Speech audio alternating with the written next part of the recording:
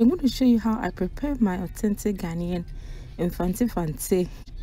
Add some salt and add your blended garlic, pepper, onion, and ginger. I will always 20 minutes.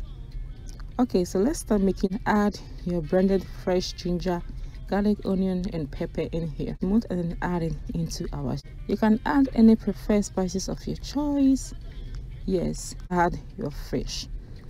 Yes, and make sure that you don't smash this fish into. So I like to garnish my stew with peas and hot chili pepper. And also this is an optional, but yes, it does give a very nice color to the stew.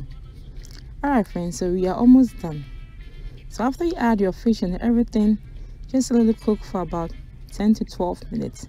Alright, so after 12 minutes, you can just go ahead and add 1,000 if you have it, but this is an optional. But I tried this recipe for the